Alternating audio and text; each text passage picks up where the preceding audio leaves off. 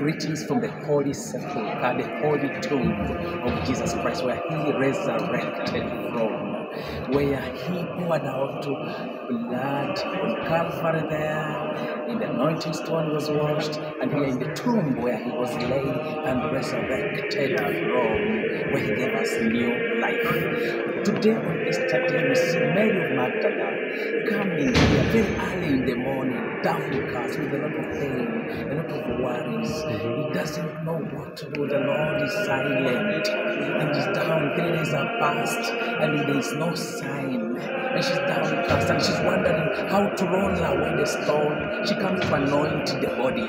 And then she finds the stone has already been rolled away by an angel, and the Lord has risen. He has power to roll away the big, huge stone, which was even protected with many soldiers. My brother, my sister, you could be having many big stones in your heart that you feel like it's not easy to remove them. There's a lot of desperation, a lot of pains, a lot of suffering. Don't worry, just keep holding on to the Lord, because the Lord has power and He has proved to us that He can turn the big stones into life.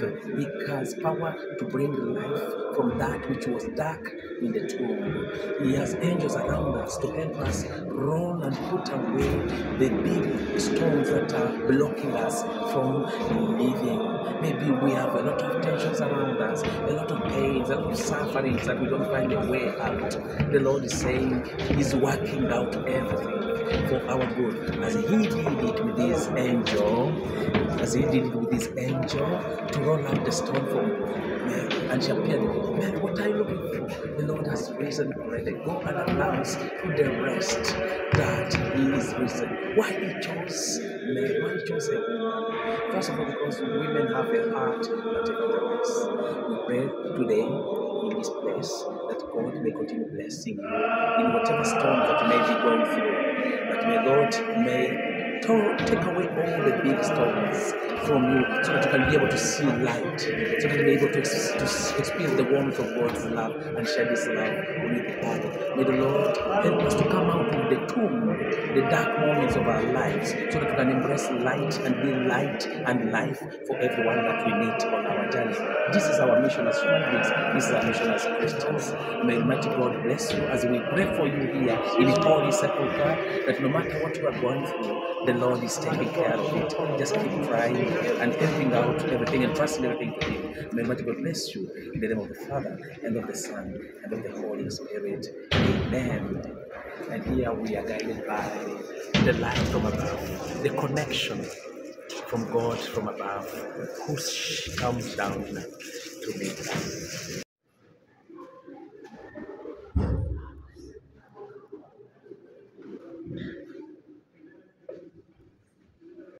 Dear friends, as we continue struggling to remove all the stones that we have to remove in our lives, the battles that obstruct our lives, let us entrust all these stones in God's hands. God knows what He can do with our lives, with our challenges, and is here with His resurrection. He's alive with the power to remove all our stones. May we be those people that help others remove the stones, because the God of ours, who is mighty, who is powerful, continues working through each one of you and me to help others remove their heavy burdens, heavy stones that block them from living their lives. Once again, we greet you from here, Holy Sepulcher, Jerusalem, praying for you and your intentions and saying courage to whatever situation that you may be going through. You are never alone. The Lord God is working out everything in your favor, and He will see us through. And from above, the Lord looks at us with His light. May His light shine in our hearts, warm our hearts, and put them on fire of love, so that we may be in love and for others, so that we may spread the fire of love to all the people we meet on our journey of life. Blessings once again as we keep looking up to heaven, and as we keep opening out our hearts, removing the big stones in our hearts, so that the Lord may continue working out miracles us, through us, to others that we meet on our journey of life. Blessings as we continue being an instrument of God's love, of God's peace, of God's love, of God's forgiveness. Amen. Amen.